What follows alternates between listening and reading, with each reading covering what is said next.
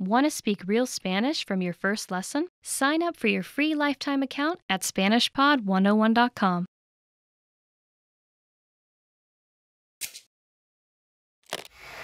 Imagine you are visiting a famous archaeological site. What do you do?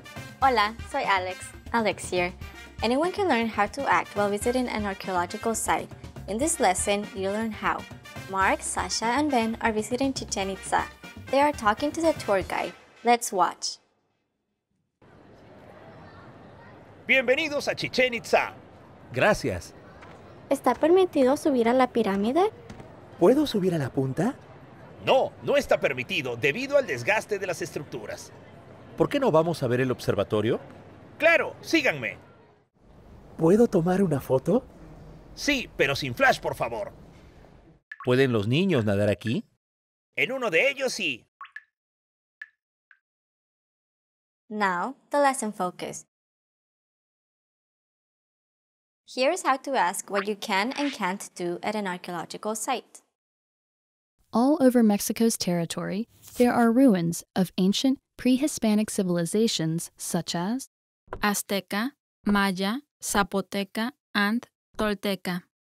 Some of the major archaeological sites are Chichen Itza, Palenque, Teotihuacán, Tenochtitlan, Monte Albán, El Tajín, and La Pirámide de Cholula. At some sites such as Teotihuacán, it is possible to climb up to the top of the pyramids. In others, people can go inside of its ruins, like the Pirámide de Cholula. Every place is different, so be sure to check with your guide. Since the archaeological sites are some of the main and most visited attractions in Mexico, it is common to find signs and printed information in English. Some of them also have bilingual tour guides or headsets that provide English explanations. And not only English, resources in other common languages such as French, Chinese, German, and Japanese are also available.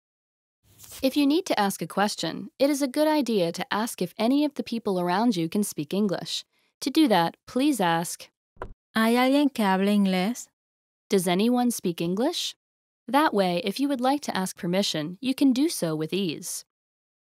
An important tip is that at some places you have to pay a Cuota de entrada. entrance fee. There also may be other Cuotas. fees for actions such as taking pictures or videos, so please get permission from the staff first. Some places won't have any fees. Instead, they will have something called Donación. literally meaning charity. That means that you decide how much money you would like to give at that particular site. If you want to ask if you can do something at an archaeological site, you can say, ¿Está permitido? is it permitted to? And add what you want to do. Or, even more simply, ¿Puedo? can I? And do the same thing. Remember, each site has its own set of rules, so make sure you know the ones for the sites you visit, and check with your guide. Liked this quick lesson? Watch the full version at SpanishPod101.com to understand the whole dialogue. While you're there, learn all about Mexican culture with our audio lessons and cultural word lists. Sign up for your free lifetime account at SpanishPod101.com. See you next time!